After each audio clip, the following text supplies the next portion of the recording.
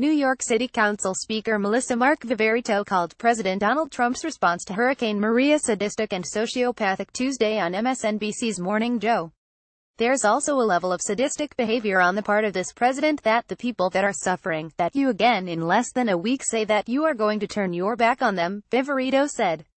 She claimed Trump's behavior shows a lack of empathy for Puerto Rico, and said the president is acting like a sociopath. I don't understand what is going through the mind. This is pathological behavior.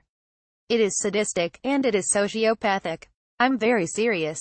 This is a level of lack of empathy that just is egregious. And so we have to call it out for what it is, she concluded. You can follow Nick on Twitter and Facebook. Content created by the Daily Caller News Foundation is available without charge to any eligible news publisher that can provide a large audience. For licensing opportunities of our original content, please contact email protected tags Donald Trump, Hurricane Maria, Morning Joe.